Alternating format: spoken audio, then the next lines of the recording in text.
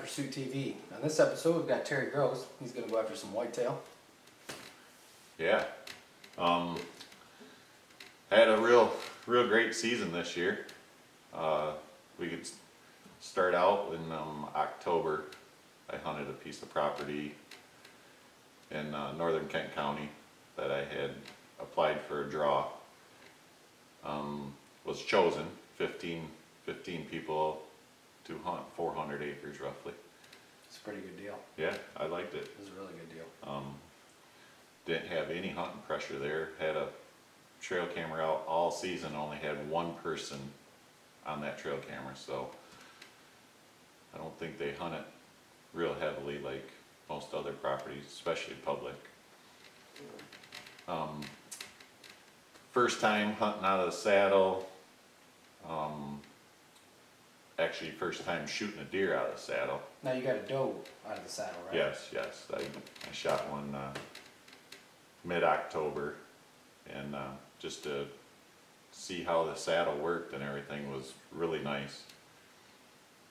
There was 4 deer came in early that morning when it was just barely light, and footage was real dark, so we won't show that or anything. But a couple hours later, had a doe come in there, and I was fortunate enough to get a shot on her. Well, let's take a look and see what happened on that doe hunt.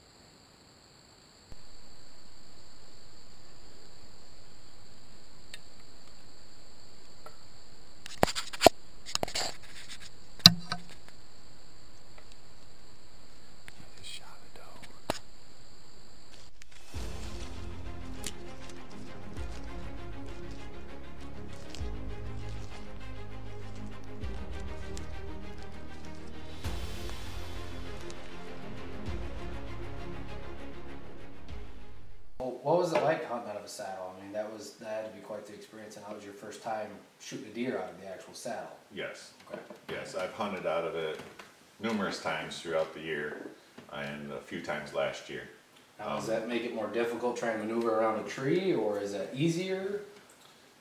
Some aspects are easier, some are a little more difficult, especially if you have a deer get in close before you realize it's there, and then you have to maneuver around the tree. Gotcha. So do you find that your chances or odds of being busted per se go up, or do you think that a lot of times you have the advantage kind of seeing more around the tree to where you can kind of get in position? Yeah, you have advantage of, you know, especially if you see them early, you can get around the tree, use the tree as a blocker almost. Awesome. And as they come by on your strong side, get a shot. Now if they come in and they actually come on the other side, on your weak side, then you do a little bit more movement than if you were hunting in a regular hang-on stand, to where you just, you know, simply just 2 steps and you're turned right around. Mm-hmm. Now it's my understanding you shot a pretty nice buck this year too, and that wasn't out of a saddle, that was out of a regular ladder stand? Yes. Okay, now Yes. what was that like? I mean, the hunt, what's going on with that? The reason I didn't hunt out of the saddle there was I've hunted this place for 20 years, and I had a ladder stand hanging in there for years, shot numerous nice deer out of there. So, you know, it's just easy to go right in there, climb up, you're done, you're not setting any sticks up or anything like that. So that's why I didn't hunt out of the saddle this time. But he's low 130s class, 9-point, 20-inch inside spread. Nice. Had numerous trail cam pictures of him in August and September. And I believe we have a couple of those trail cam pics, Yes. so we'll throw a couple of them up on the screen so you guys can see Yes. see what buck we're talking about. Now, when he came in, he kind of caught you off guard by the sounds Yeah. of it. Yeah, I got caught up in the moment watching a couple squirrels chase each other up and down a tree, and in my head I was thinking I should probably shoot one of those squirrels because it's so loud right now with them running through leaves up and down the trees. And so I was watching them, you know, enjoying watching them, and I heard something, and when I looked over my left shoulder, he was at 13 yards. Oh wow. And he was like looking past me. Just before this, I had a smaller buck come in, and I grunted at the smaller buck. Probably 10 minutes before this, I grunted at that smaller buck, and he worked his way all the way around me. I think he was looking for the doe that was in there. And I don't know, maybe this buck here was out in the corn and heard that grunt and came in to investigate also, because when he got to that certain point, he just stopped and was looking around. And it was on my left side, and I was up against the tree with my left shoulder. The big camera was on the left side of that tree, so I would have had to like really expose myself to get the big camera, and I just used the Tacticam that was on the front of my bow. So the footage was real short, like, I don't know, what is it, 7-10 seconds long, I think. But at that point, I knew I just had to get a good shot on this deer and not so much worry about the footage. For sure, and sometimes, especially in worrying about trying to get film and then trying to put an ethical shot on, obviously we always take the ethical side first. Yes. So that's the most important. But looks like you put a pretty good shot on him. Yep. How far did he go after you shot pretty far? Or? Essentially, it was a single lung, and he went roughly about 200 yards. Okay. I hit him, he was quartering away, as you'll see, quartering away. When I shot, you know, took out that one lung, stuck in his opposite shoulder, so it wasn't a pass-through or nothing, and the blood was kind of sparse because it had to fill up quite a bit before it started to spill out, but you know, it's essentially the shot you want to shoot the other opposite shoulder. So yeah. Well, let's play that footage and take a look at that buck kill. We'll see what happens.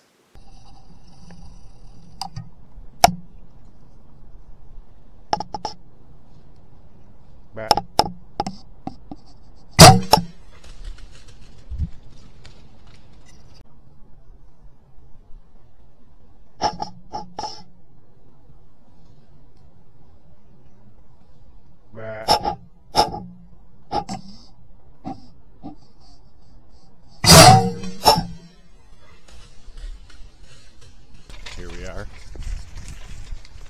back to track the deer I shot this morning.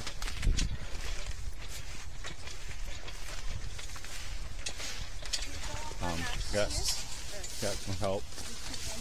My dad and Lori. To the right. Go around the.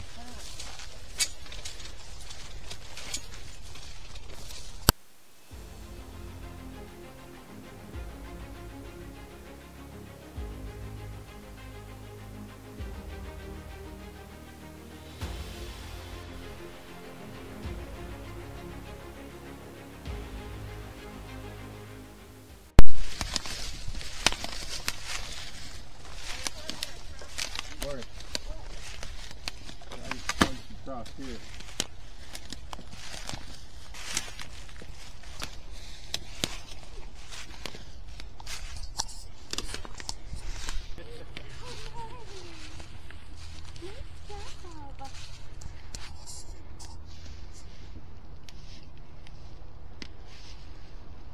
I started out this way. I was going to make a circle.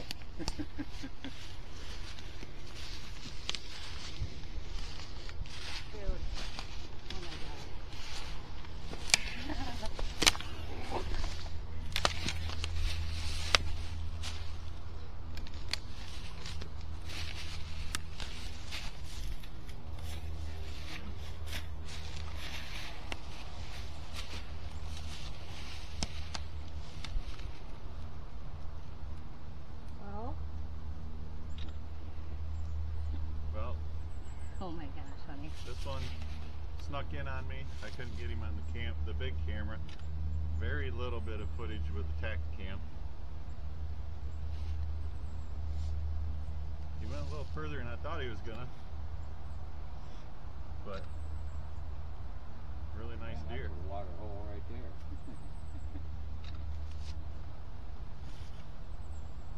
Yeah, I was just going to make a circle. Thanks guys for helping. It was a pretty tough track.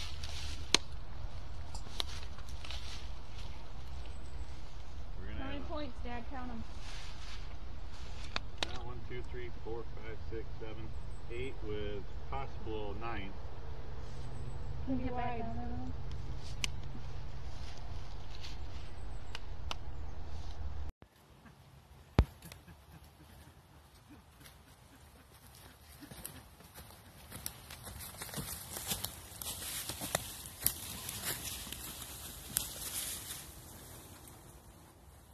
I shot this deer November 6th. He snuck in behind me. I couldn't get the big camera on him. Very little footage with the Tacticam. The Reckoning 35 did its job, shooting the gold tip. XT Hunters, severed broadheads. Another great product would be the Buck Stop Lure Company. Using 200 proof, it masked my scent enough where he didn't get real skittish. This deer is the widest deer I have ever shot. Not sure about what he's going to score up. He's a 9-point. He's got this one right here. Should score as a legal point. Thank you to Buck Stop Lure Company for making a great product. I'll be using it for years to come. Thank you guys for watching.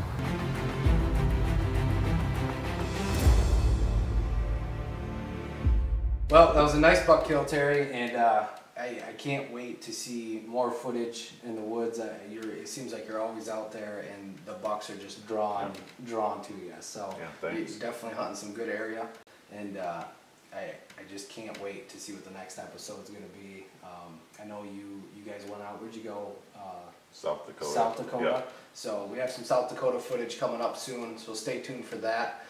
Make sure to subscribe and like and follow us for more. And we'll work on getting that next episode put together for you guys. Stay tuned. Red Light Pursuit TV.